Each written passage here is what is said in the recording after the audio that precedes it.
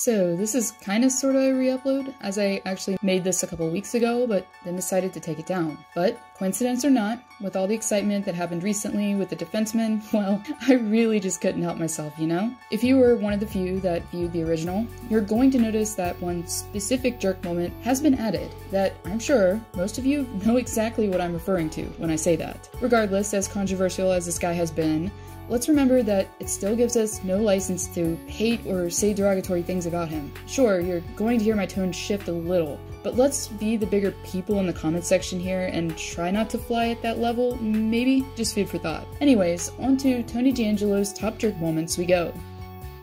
We all know, at least those of us that watch hockey frequently, that sometimes things just happen. Tensions rise, and every now and then, officials get the brunt of players' frustrations, unintentionally. And if DeAngelo wasn't accused of the same thing twice so far in his young career, then maybe, just maybe, I'd chalk it up to just that. Anyways, in what began as a rather troubling trend that commenced during the defenseman's days playing for the Sarnia Sting of the OHL, while there isn't much video evidence available, because, you know, this was juniors and all, but what we do know is DeAngelo's first offense against the guys with the stripes took place during his 2013-14 OHL season, which would be one mired with controversy for this young blue liner. During a regular season game while going up against young Connor McDavid and the Erie Otters, DeAngelo decided to be the second one out from the back end that game after his teammate, Zach Core, also left the contest due to injury. So DeAngelo wasn't exactly helpful when he found himself penalized from the contest with only around 5 minutes and 49 seconds left in the third, and he apparently didn't like that very much. The team ended up losing the game, and he was also suspended for verbally attacking the referee after everything went down post-game. So yeah,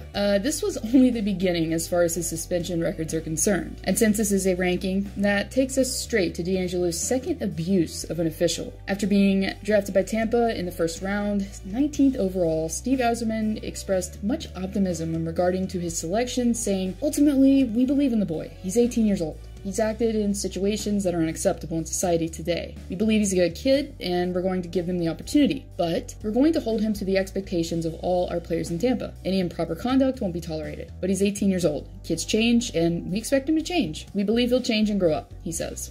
So after playing for the Lightning farm team, the Syracuse Crunch, he was scratched 8 times, and according to team management, had a lot of attitude issues. Therefore, after, I guess he wore his welcome out, DeAngelo was shipped out to the desert, and then joined the Arizona Coyotes from there. But unfortunately for him, controversy still followed. During a regular season meeting against the Calgary Flames in Alberta on New Year's Eve, DeAngelo's relationship with officials remained strained at best. After becoming involved in a post-buzzer scrum on ice, the nearest official, David Breezebaugh, attempted to physically restrain the defenseman. DeAngelo didn't quite enjoy being tied down here, and decided to physically try to break the official's hold on his jersey. Well, as you probably can guess, this didn't go over well, and DeAngelo received his second suspension for official abuse. But this time, he was dealt 3 games. And the most recent incident that involved this controversial character took place amid the regular season series against the Pittsburgh Penguins. After declining defensively on ice and being scratched in multiple games, DeAngelo made sure to go out with a bang from the team, as the defenseman who didn't exactly play his best game against Pittsburgh here recently decided to try and take it out on goaltender Alex Georgiev. Following the overtime loss, while several sources and various accusations have been made on who was involved, we know that with 100% certainty that DeAngelo and Georgiev got into it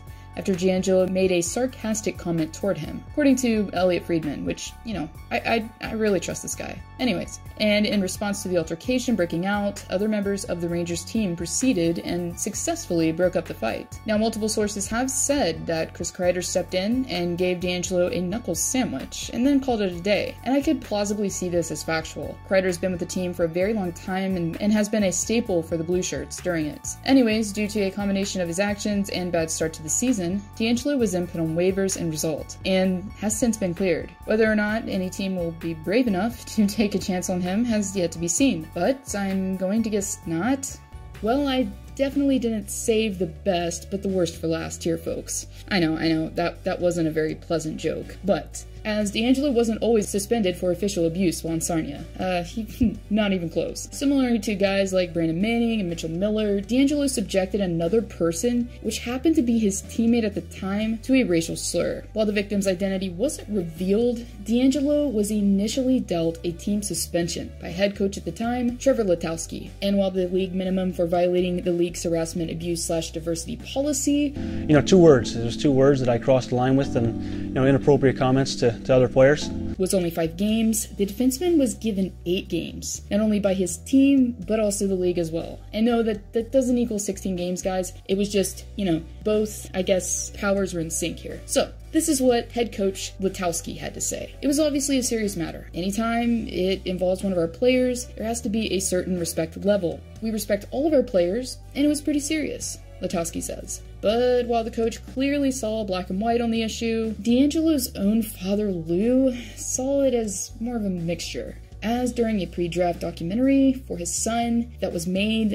he said some rather troubling statements and kind of sort of almost excused the behavior. Yeah, he said, yeah, it kind of isn't right, but he's just following in my footsteps, yo. It's all good. We're from Philly, We're from Philly, so it's all good. Anyways, I'm just gonna leave this clip here, and yeah, y'all just enjoy this. In a situation where he got suspended, I would have got suspended too. Mm-hmm. So, he probably hears me. You see yourself saying maybe some of the same things that he has said? Every day. And not that it's right, it's just, it's how I was raised and things I'm used to from my upbringing. You say the South Philly thing, some people don't understand. It's a different way of growing up. And it's not always right, but it is what it is.